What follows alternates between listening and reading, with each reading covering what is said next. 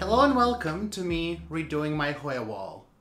Again, for the third time I think. Or fourth. Or who knows. Who's keeping count, right? The Hoya wall in question is no longer a Hoya wall. I mentioned this in the previous videos that I would like it to no longer be Hoya exclusive, but inclusive. Hoyas plus some other plants grow wall. And as I showed in one of my previous videos, we do have a giant Rhipsalis there. We have some ferns. There is a staghorn fern and the no ID fern, which you cannot see because of this monstera that needed to be potted months ago. And that fern actually grew, so I am slightly shocked. Some leaves did brown, but all of this is new. And you can see some of the leaves do have a bit of brown, but overall, I'd say we're doing well. It has not been underwatered, not once. I think the reason these leaves did brown is because essentially this fern would like to be slightly cooler, but you know, it's around 20 degrees inside. What are you gonna do? People do need to live here too with the plants. And the staghorn fern, I don't remember how big this was when I got it. I think similar size. I don't know if this actually grew. It's doing really, really well as well. They both need to be repotted, but to be quite honest with you, I'm not 100% sure what potting mix to put them in. I think they do prefer to be in Epidemicsound. There is only one Hoya here. This is Hoya pandurata from Vietnam, which probably needs to be watered a little bit. And she's gonna stay on this wall. She's a giant plant. It's quite big actually.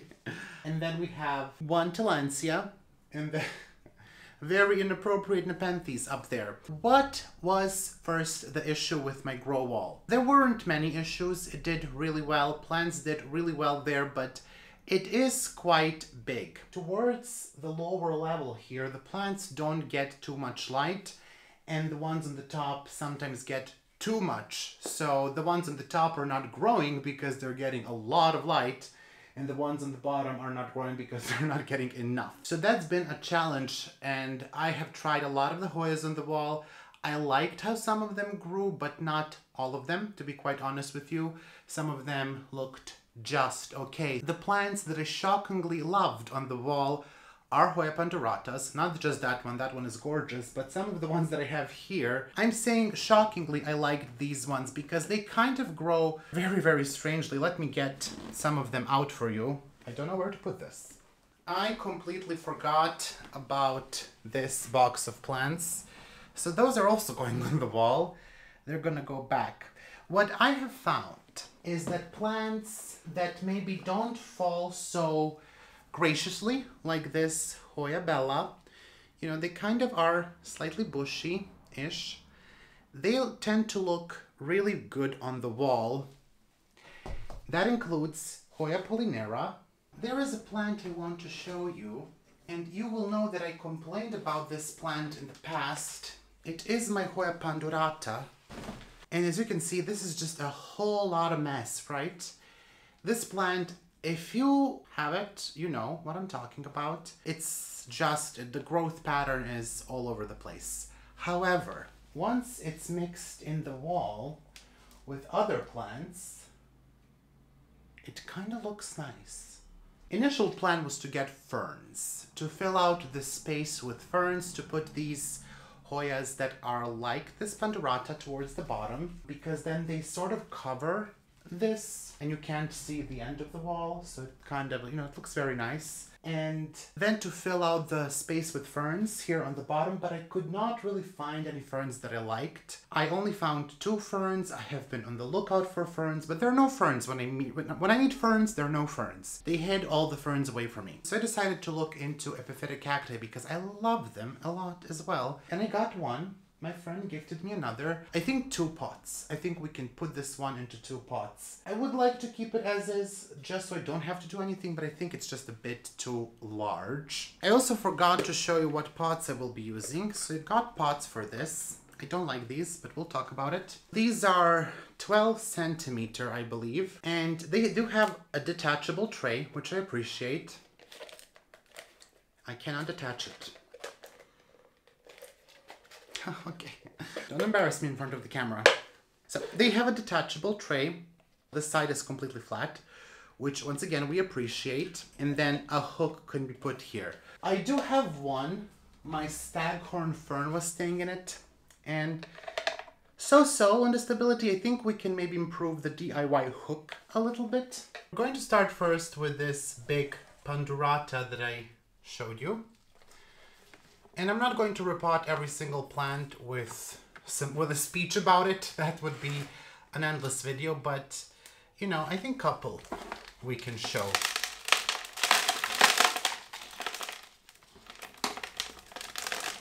Okay. So this does not have such bad roots as I thought. I actually expected most of them to be dead, but they're not. This has been underwatered 1,000,001 times. It's not terrible. They could be in better shape, yes, but I feel that's just rude to say. Like, you could be in better shape. How dare you? You have not been in my shoes, right? So I'm not going to tell that to her, but I'm going to gently remove some of these roots that are, you know, coming off by themselves. I thought I was going to have to restart it, and I wasn't looking forward to that because I don't want to have 1,000,000 panduratas, but hey, it seems we may not need to. Hopefully the luck will follow us throughout the rest of these repottings, and that will be the case with most of these. I actually do find pandurata to be quite resilient. Even the splash one, I don't know, it just grows really well for me. They always grow really well for me. This one does not bloom so much, but you know, it's a good grower. And I will put it in a smaller pot. If the roots were healthy, if all of them were healthy, we would be upsizing. But in this case, they're not all super healthy, you know.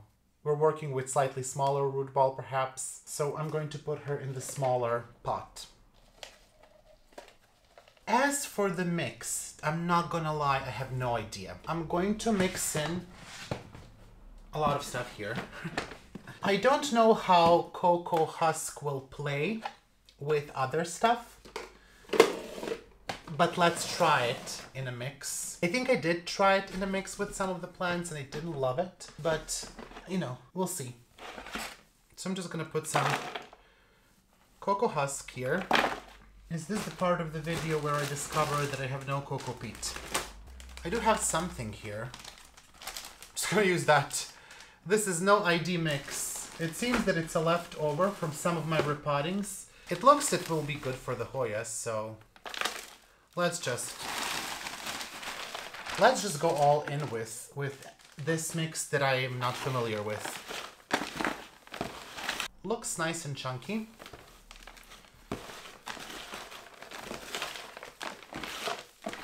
So let's do this pandurata.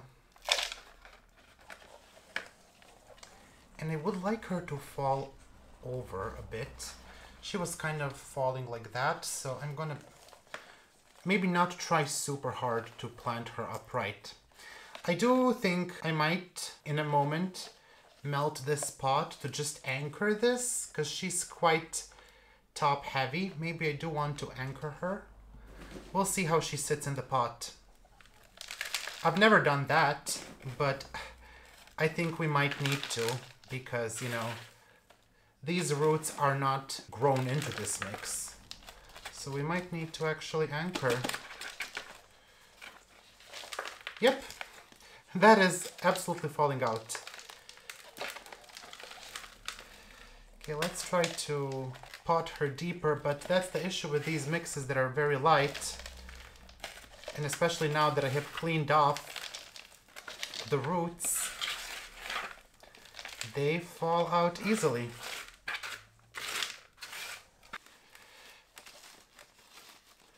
Let's just try to push that in a little bit. I don't know, is it safe? But essentially what I would do, and maybe I still will, we'll see, is just put 2 holes here. on the back and just hoop a bit of a wire and help her stay in place. I might do that after I water her. Okay, I feel that we need more plants. So we have a Polinera that I cut off 2 branches from her. She's not looking the sexiest. The reason for that is because I burned those with oil treatment. I think I'm gonna do Burmanica first.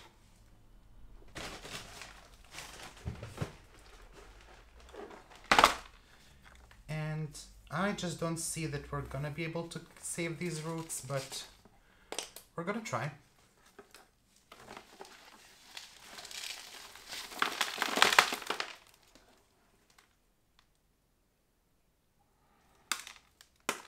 Well, I think we found some root mealybugs. When I say think, I'm like 100% sure. And that is not very good at all. Well, this changes a lot of things, doesn't it? This is not great for several reasons. This is not a small plant, as you can see. It's interesting that she's so succulent still. So do I treat them? The roots are not in great shape, or do I restart her? You can absolutely see. I don't know how to do this. I don't know how to show you because now I have this other plant. I am infested at this point. The other one didn't have any, but that's not mold. That ain't mold. A lot of the roots are damaged too. Yeah, one of them is moving on the bottom. You can see there. Nope, you cannot see the bottom. Some of them are moving there on the bottom. So those are definitely root mealybugs. Okay, change of plans. I think I'm gonna clean up the roots. I do have sous vide. I think I'm gonna soak them in sous vide and pot them back and see how that treatment works. I already made a video on this topic, so I will not go too deep into the treatment in this video. Instead, you can follow the link above and you can go watch the video that I made, I think 3 weeks ago on root mealybugs. How lovely that we mentioned them so frequently on the channel. Alright, so that was not a pleasant discovery. I did not find anything on this Pandurata, so I'm hoping she is fine. Burmanica just got a warm water treatment, 48 degrees for 10 minutes. That is 48 degrees of Celsius. And then I soaked her in cooler water for about 5 minutes. And then I gave her a shower and kind of gently brushed the roots with an old toothbrush, because there were still some mealies, probably dead, but just to get their nasty bodies off of there. Now we have 2 more Hoyas to go through here, and hopefully I do not find any more mealybugs. They were in the same box and for about a week. Hopefully nothing transferred. I made a bit of a boo-boo here. I kept referring to this plant as Hoya pandurata. It is clearly Hoya polinera. And then when I finish with those, I'm going to stop for today with recording, but I am going to repot the bellas as well. Let's just hope everything is fine here. I did wash my hands several times. I did use gloves when I handled that plant. Okay, I don't see anything here. I do see a bunch of perlite. Yeah, I think this one is fine. Some damaged roots, but I don't see as of yet any mealybugs. That doesn't mean that there aren't any eggs. That absolutely doesn't mean there is something that we don't see. But for now, she seems to be doing okay. The root system is not in the best condition because of underwatering, which is amazing. There is some dry rot on this one. Hoya polinera typically roots very easy. It's pretty extensive, this dry rot too. So yeah, I just think I'm going to restart it.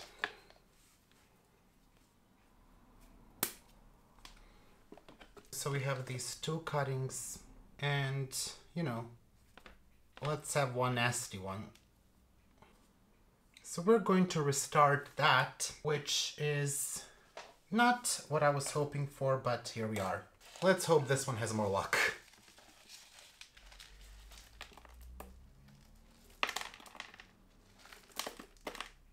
No. This one does not have more luck. This one also has root mealybugs. I see them on the bottom. They're moving. So,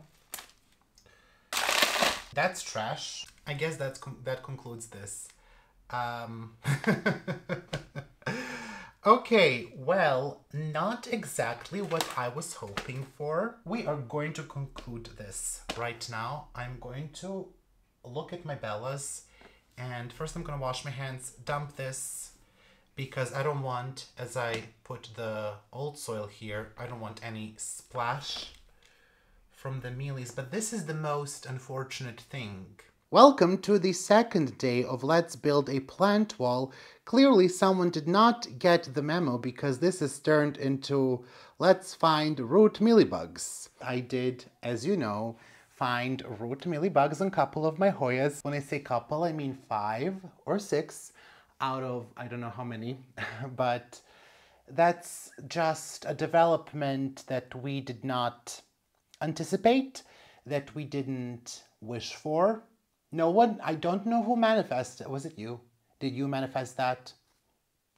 Anyways, we have Hoyas here that I did repot on my own, and I showed you, I also broke the pot of this one, so that's nice. This is my Mirabilis. This is going to go on the wall. She's still looking okay. This one has been treated in the warm water. Still looking good. And then we have, who do we have? We have my true Hoya Burtoniae, and this is confirmed a true one. It hasn't bloomed, but I got the help of an expert. It's confirmed to be the true Hoya Burtoniae. We do have a peduncle here. It has slowed down with the growth because honestly in the past several months it's been exposed to not such great light. So we have slowed down with the growth. The plant is not silver. The camera is perhaps making it look silver. And it's not dehydrated either. It is filled with it's filled with calcium from the tap water. I tried to wash it away with RO water yesterday, but it didn't really help. It's very nice, soft and fuzzy. It's fuzzier than the regular Burtoniae. This one did not have root mealybugs, but I'm going to expose her to higher light in the wall and hope for more growth and for it to finally bloom. I did repot my Hoya amicabilis. Why is it crooked? I wanted... Never mind. My Hoya amicabilis, I told you these types of Hoyas I think really look well on the wall. It does have flowers hiding here. Absolutely adorable. I will love it on the wall. These are going to go towards the bottom. Everything that is kind of bushy like this will go towards the bottom, and then something else towards the top. But it also doesn't want a tremendous amount of light in my experience. I did burn it in the tent, and it wasn't even that close to the light, like so dramatic. But I transitioned this from pawn. Hopefully it doesn't croak. We can restart it still, and I will watch these very carefully because I transitioned a couple of more from pawn, and this time I shan't be allowing any nasty situations to continue happening. So if I see that this one is kind of losing the firmness in the leaves, which, you know, they are thin but still firm, if that makes sense, we will reroot it. But hopefully that's not going to be necessary. And then my Hoya burmanica is going to go towards the bottom as well. Honestly, she's still firm for Hoya burmanica. No leaf drop yet. So I am really hoping that she will be fine. I'm really hoping that she took the treatment well. We will see how she fares. I am sure that at one point she will be slightly dehydrated. I'm sure there will be some repercussion for the things that I did, because as I told you, she doesn't have a lot of roots on her. But yeah, we shall see. We shall see how that goes. And then we have Lacunosa mixes, 2 Lacunosa mixes. Durian Perangin Waterfall. Actually got this as Langkawi Island, my Durian Perangin Waterfall, which I believe are the same. That one is dehydrated, needs to be restarted, lost roots in pawn, etc. And then, oh gosh, who are you? Royal Flush. These were inorganic mix. So those 2 are gonna go on the wall, and I think this is gonna look super cute. We have a couple of more. One of these is a cross, and I believe this is L. I'm not really sure. I'll have to look on my list. Then this is EPC with an accession number. I, again, don't know the accession number by heart. I'm sorry. I will write the names for these two. So, editing Miro. This is Hoya lacunosa, EPC. Insert the number. Very pretty. And this is a cross that is called, insert the name, Miro. Insert the name, because I don't know where the label is, but I have exactly in my deranged list. I have a deranged list. I have a deranged list of Hoyas that I own. And before I moved this, I moved it, so I have to update the list now. But I have a list of all the Hoyas, alphabetically, where I got them from, when, or who I got them from. And then on the second sheet, I have another list, and that list is Millsbow, Rudsta 1, Rudsta 2, Wall, Hanging Hoyas, Tent 1, 2, 3, and what Hoyas are where, so I know. It is deranged. That is why I said I have a deranged list. And I think I will add these Hoya lobbies on the bottom too. I don't know if these are the same color of the flower, but I will just pot them together. I mean, nasty Hoya lobby leaves as always. This one looks slightly better. These are from my burned plant. I burned it with oil treatment. Thank you very much. It lost all of the leaves. I managed to save 2 cuttings. And I did have 3 plants. One I know that I killed by underwatering. That is the Hoya lobby with dark flower. And then another one, I don't really remember what happened to that one. Might be one of these two. I don't know. I'm going to grab my big Rhipsalis now and show you the plant. First of all, just know that I'm very tall. Second, this is very big. I don't think anyone is thinking this is small, but this is quite a large plant. It's honestly takes up all the space here from my Epidemicsound to my shelf. It's huge. I don't know what do I compare it to. Like, it would take up an entire Rudsta cabinet, if you can see. Anyways, I'm going to try to do something with it in the most gentle way as possible. And I don't know how I'm approaching this. With my camera there slightly adjusted, let's attempt to do something with this. Well, first of all, this is not a tutorial. I'm going to do the easiest, which is to remove this. And then I can't even remove the hanger. This is crazy. I'm going to try not to break anything. I don't need million propagations of this plant. And I did strictly get this for the wall because no one has ferns that I want. This is actually proving very difficult to remove. What the heck? I can't even access that from the foliage. Oh, okay. That sounded like something breaking. Yep, something did break. Something slightly got damaged. Let's try to not do that. Let's maybe if I approach it from different... Okay, so if that was that hard, I don't imagine that the rest of the task gets any easier. Let's just try to release it from the pot. I can't even tell you how many plants are in here, but I do hope there is at least 2 or 3. Okay, let's first inspect for any pests. I don't see any pests. I do see some calcium buildup, or, you know, some nasty stuff. It's not mealybugs. Okay, so, yeah.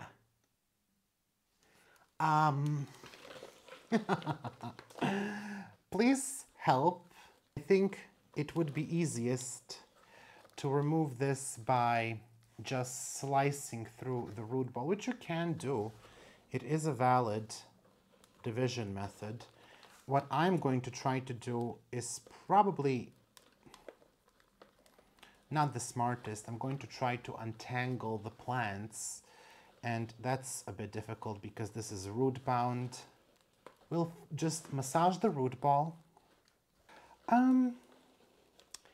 You know, I didn't think this was going to be easy, but I did think it is going to be slightly easier than what it is currently proving to be. Because I can tell you, I don't think I've made any progress so far. And I'm trying to move it as little as I can because, you know, I just don't really want any more. I already have a propagation from this one that sort of broke off.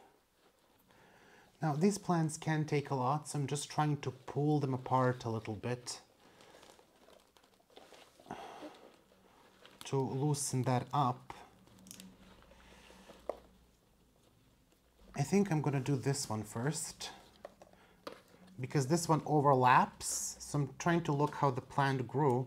So I'm going to try to remove this section.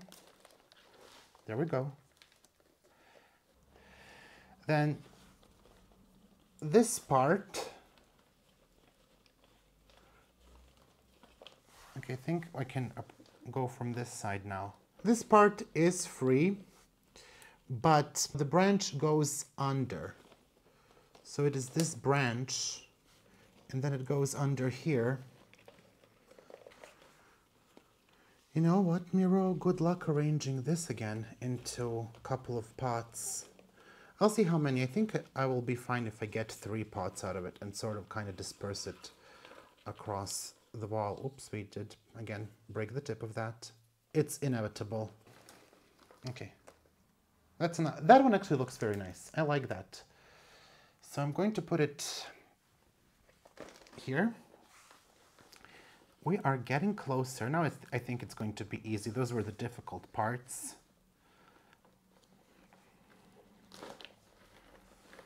So we have 2 here. We can decide later how to break those apart. That's another one. And then, oh gosh, okay, this. Okay, so let's see. I don't know what to do now. I have it all over the room.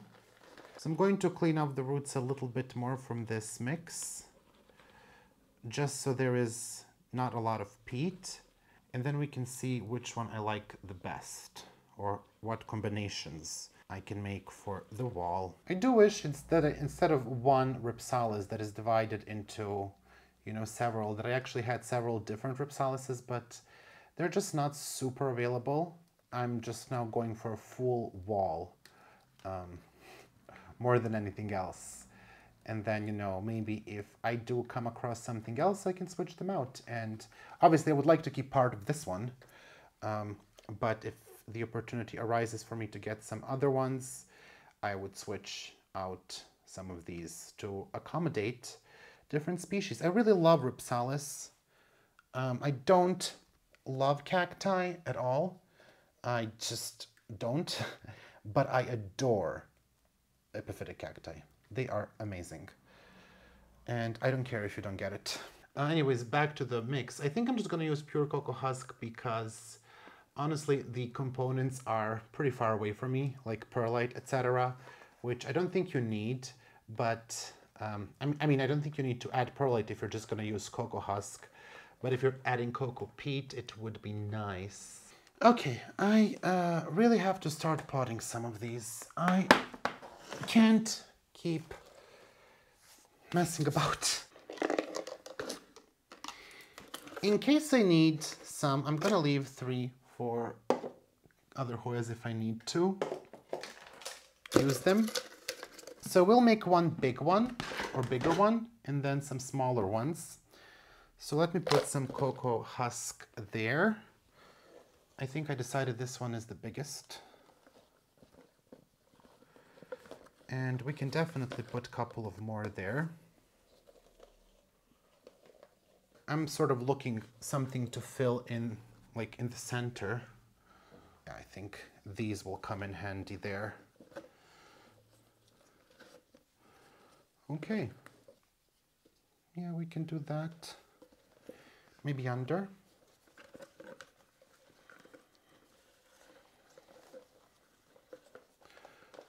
I'm going to tell you, arranging in the pot is not my strongest.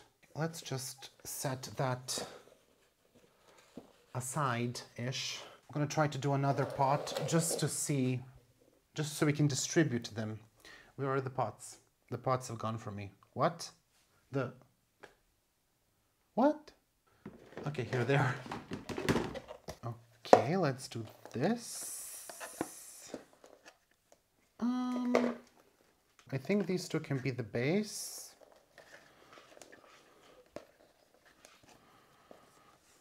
And then we can put this one. Come on, fit in. You're an epiphyte. Don't tell me you need space in the pot. That's actually kind of looking full here. And I think we can make a third pot. Wow, this is a really giving plant. It's a really giving plant. What have I done? What am I doing? Who am I? Let's add cocoa husk, sorry. And then this. They all literally look huge. So, I'm not really sure what I'm doing here. Also, please just be kind next time when I complain that I don't have space. I don't want anyone to send me the link to this video if I next time complain I don't have any space. Like, my issue here, just one concern, will these be even stable in the pots, is my question. Okay, so these are going to take a significant portion in the wall, which I'm happy about. The goal here is that we do not want any of that mesh to be really visible. And we are definitely going to achieve that. That's for sure. No one is questioning that. Will they all fit? They will all fit. I'm sure they will all fit, the plants. They will be really intertwined. I'm really going for a bushy look, but my concern here is everyone going to get enough light? So I guess we will see that pretty soon. I am wondering if I could put this in a smaller pot, and I think I can. I think I can.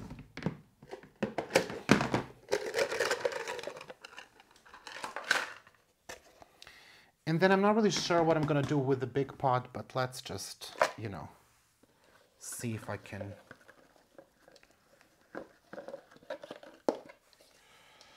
If I can fit them in. Yeah, they fit. They don't need, I think, a lot of space in the pot. I have definitely done something. Have I done a good job? I don't know. But I've definitely done something here. So it's a mess. We have some leftovers here. And I do actually have a couple of more bigger ones. I have one more there that is propagating in water. So we will make another pot for someone to gift to. And probably eventually one of these is going to get gifted as I, you know, get more Rhipsalis, which is definitely not the plan. Why am I acting like that's the plan? That's not the plan. Ha ha ha. It's fine. I'm not going to get any more plants. Oh, this is so nasty.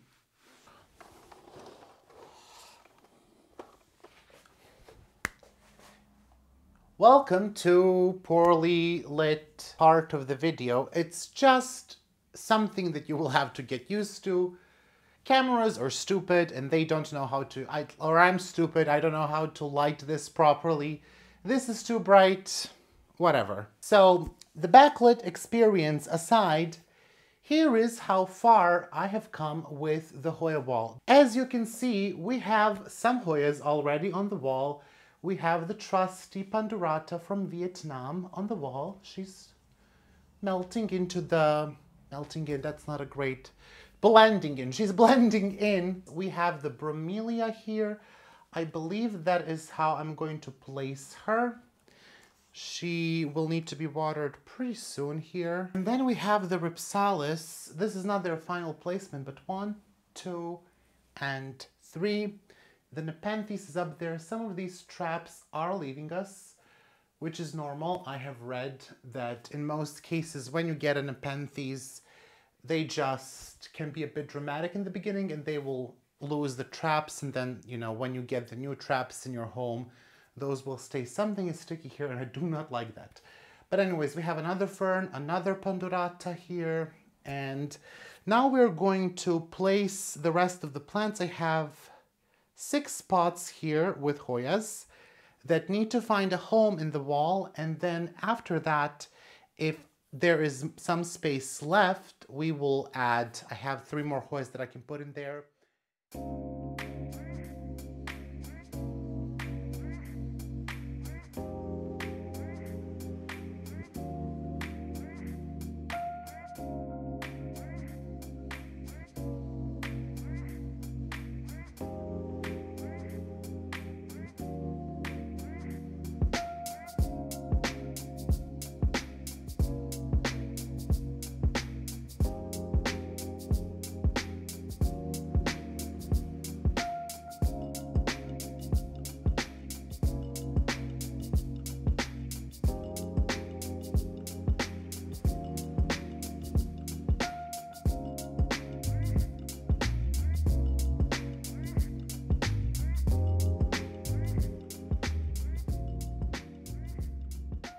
Yeah, I think I'm satisfied with that. So I'm going to add a couple of more things and then show you the final look. So I don't think we need to put more Hoyas. So I'll find some different spot for those, perhaps hanging someplace else. But this is looking kind of cute. I kind of love it.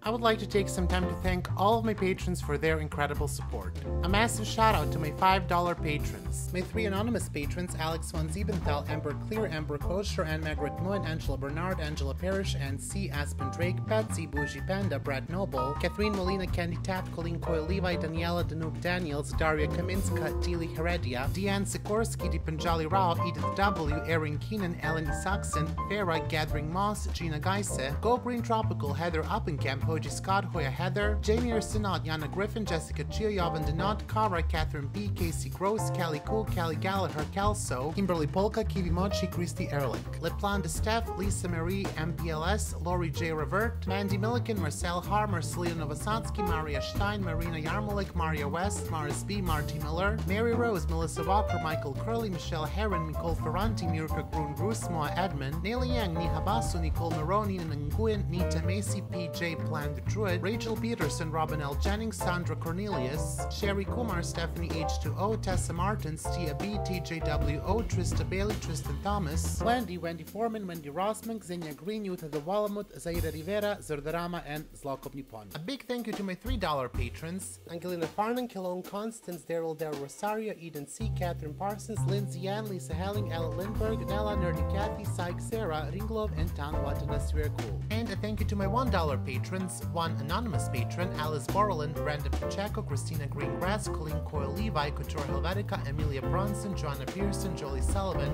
Jonas Barr, Hjort Larson, Kayla Vavra, Kelly Ash, Chris Perez, Lauren M, Lori Ann Subramanian, Elizabeth Fernandez, Millie Spicer, Olivia Chen Mueller, and Tracy the Eyepuller.